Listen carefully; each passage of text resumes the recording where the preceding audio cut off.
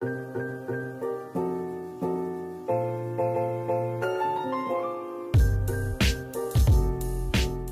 you're going to start by taking a block of firm tofu and you're going to cut them into even cubes. So I didn't do a very good job at making them all the same size, but just try to do that. Then we're going to take our sliced tofu and put them all on a kitchen towel. And then we're going to put a weight on it and leave them like that for about 30 minutes or so. And that is just going to make sure that all of the moisture is out of the tofu. You could do this with a tofu press, but I don't have one, so this is how I do that.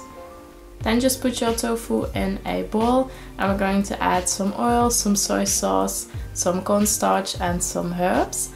And the cornstarch is just going to make the tofu extra crispy.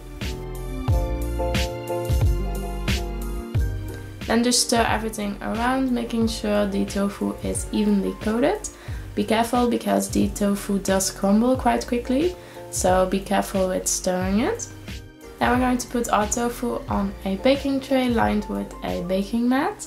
And you're just going to spread the tofu out evenly. Then we're going to bake our tofu in the oven for 30 minutes on 200 degrees Celsius. And you're going to flip them after 15 minutes.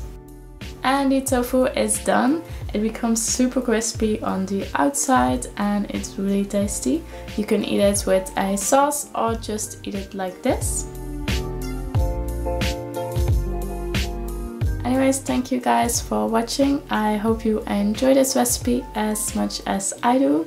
And yeah, have a lovely day. Bye!